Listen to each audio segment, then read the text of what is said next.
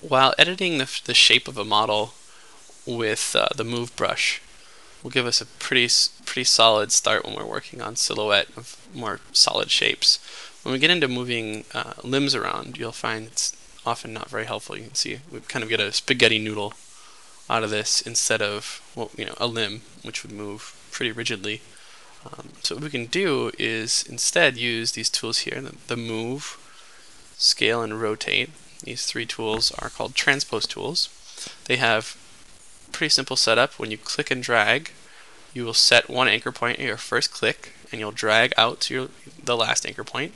And after they're placed, you can use these orange anchors to move where those points will be.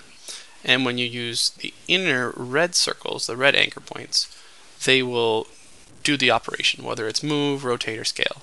And each one of those points will act a little differently depending on what you're using it, or what tool you're using. So with the move tool, we can set it up. If you change to the draw tool and you hold control and drag on your model, you'll note you're using a brush to paint a mask. What we can do is actually instead go into one of the transpose tools, and when we click and drag across a joint, you can see it isolates that limb. I'm pulling across the shoulder, and now I have a selection, and I can rotate just the arm based on the mask.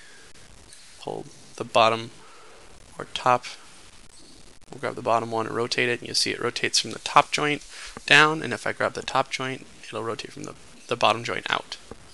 And the center point for rotate will rotate around that axis in its actual three-dimensional space. So you can see the bar, it's rotating right around the center of it, so I can rotate my arm right around this if I were so inclined. If I needed that to rotate around that pole, and rotate in and out that way.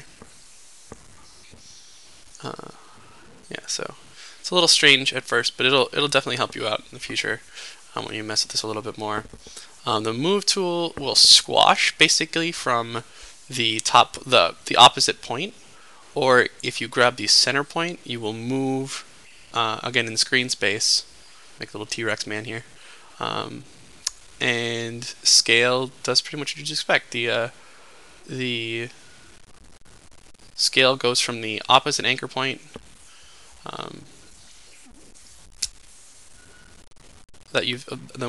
from what you selected to scale.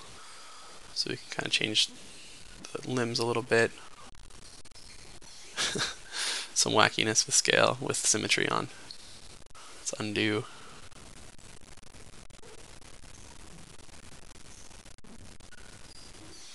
Edit the legs a little. We can basically use that same limb detection and do the same thing to the leg, but we'll just scale, kind of pick where the joint we want to rotate, where we want to scale from.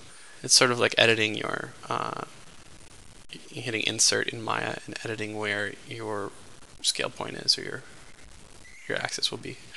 You can use those same tools again, just isolate the foot and scale them out, stretch it around, create some longer feet from the little nubs I had. Second video with nubs in it.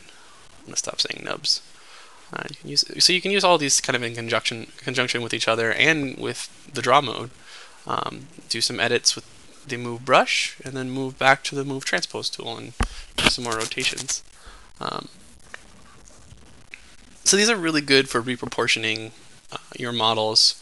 Find the right shapes after you've done your initial sculpt. Where I'd started this guy in Sculptress and wasn't really sold on the proportions, but getting the limbs into the model is one of the bigger steps. Once I have them in, I can go here and change the gesture, find a really nice pose, and do some rotation, change the scale of the hands, and you can very, very heavily repose characters this way.